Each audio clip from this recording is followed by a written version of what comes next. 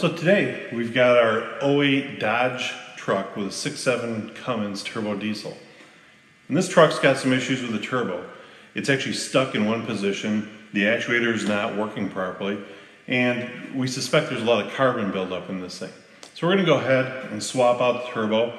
It's not really that bad of a job, but there's a couple intricacies we have to follow here. We've got our new turbo here.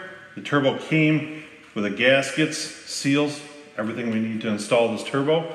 And we're also going to recommend going ahead and replace the crankcase breather assembly. Now this is mounted up underneath the valve cover there. And anytime we replace a turbo, it's a good idea to replace any associated filters or breather assemblies. We want this thing to be breathing good, clean air. Also, while we've got it off, we want to make sure that we've got good oil feed and a good oil drain, as well as clean coolant passageways. This is a lubricated and cooled turbo by oil and coolant. So we want to make sure that we've got good supply to both of those areas, as well as good drains. This turbo comes with the new actuator, as I mentioned. This is already calibrated to work with this turbo, and it's got a brand new speed sensor on it. So this thing is really ready to go. So let's get our old turbo out of there and put our new one in. Okay, so we've gone ahead and disconnected the mass airflow sensor and the intake air temp sensor, and disconnected a hose that connects the crankcase ventilation system to the air intake. So we're going to set the air box out of the way. Once that's out of the way, you can see that we've got our air line here, or our breather line. We can kind of set up to the side. Grab my flashlight. You can see down in there by the turbo a little better. We can see our oil supply line. We can see our electrical connectors, our coolant supply line.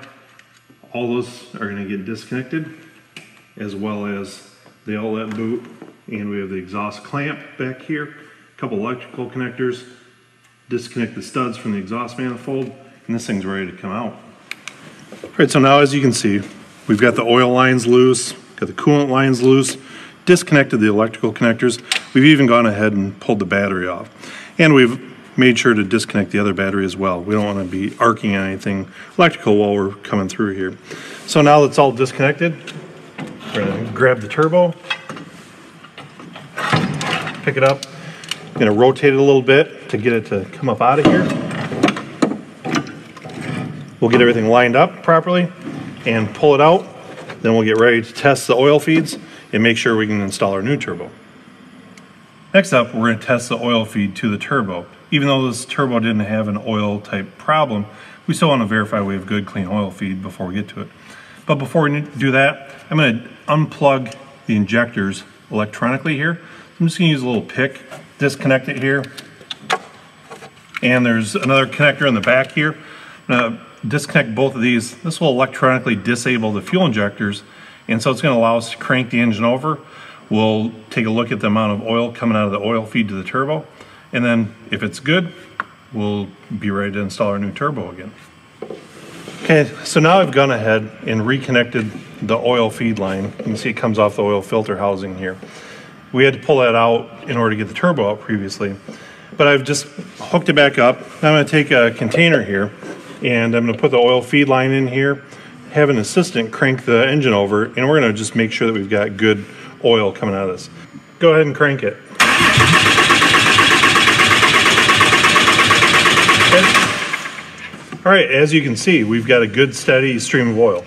Now we had to do a little bit of cranking previously because this line was off and a little bit of oil bled out. So once we got the air out of the system, this thing, as you can see, had a good steady stream of oil flow going here for the turbo.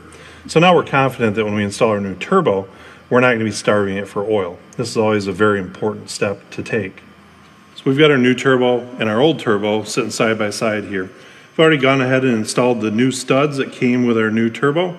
And the only thing we really need to transfer over now is this oil fitting. We'll swap that over. Our new kit came with some new O-rings there to seal it up. So we'll swap that over, and we're ready to install this thing back in the truck.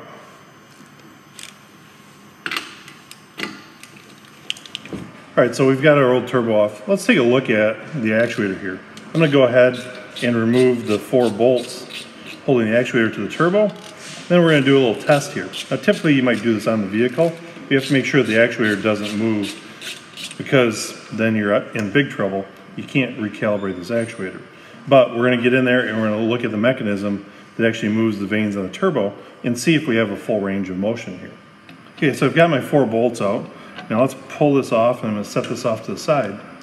Well, first off, you'll notice inside of here is an electric motor. That's what rotates against this lever, which moves the vanes. Now, you can see it takes a lot of effort for me to get this thing moving. And now if I go all the way to the one side, there's a hole in there, which I should be able to line up my tool, indicating that it's all the way to the one position. And I should freely be able to rotate this all the way back to the other side. And you can see kind of the edge of the hole there. I'm not able to get it fully all the way over, back and forth. So this is an indication of a carboned up turbo. And so, again, we've made the right call here. We've decided to go ahead and replace this turbo because of the lack of motion. This should move back and forth from stop to stop very freely. This particular one doesn't. All right, we've got our components transferred over here. We've pulled the oil feed line off again, disconnected our batteries again once we did our oil cranking test there. So now we're ready to install this thing. We're going to slide it down in the hole, rotate it, and we're actually going to start it by the threads on these studs here, get it hanging. Then we'll wrestle our exhaust pipe into place, get that clamped down. Then we'll work on our oil and coolant feed lines. So let's slide this thing in.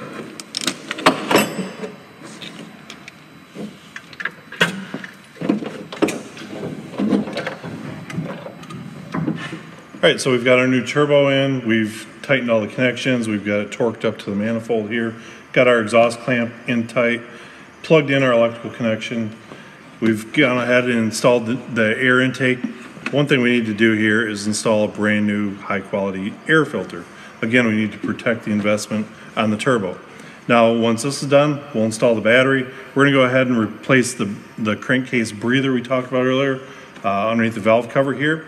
And we'll top off the fluids here. This thing's ready to fire up and run.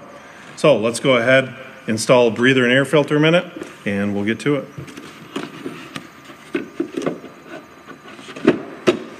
All right, now we've got everything else kind of buttoned up over here. We haven't topped off our fluids yet, but we're gonna go ahead and replace this crankcase breather filter. So I've removed all the bolts all the way around the housing here, pulled the cap up off, and it's going to be attached to the line in the back here, breather hose, but we can kind of pull it up, set it off to the side, and then we'll pop the old one out of here. I'm going to make sure that all the rings come out in seals with this old one, but I'm going to take a little bit of this engine oil off of here. I'm going to lubricate the new ones. We don't want to cut one of these seals. And then we're ready to install the new one in place. Now we don't want to get too aggressive in pounding it down, but just gently tap it by hand here. Then we'll take our cover, install it back on the breather line that goes over to the turbo, and set it down. We'll snug it all up, torque it in place, put the cap on, and we're ready to top off our coolant. And we're going to go ahead and replace the oil and filter on this. We want clean oil going to our turbo, and we're ready to start the truck up, verify that we did our job properly. Okay, so now you can see we got the truck running. We've double checked the oil, double checked the coolant here. Everything seems to be good. We're gonna idle for a while, let the oil circulate through the turbo here. Then we're gonna take it out for a verification test ride. Hopefully now you understand how to replace the turbo in Dodge truck with a Cummins 6.7 liter turbo engine.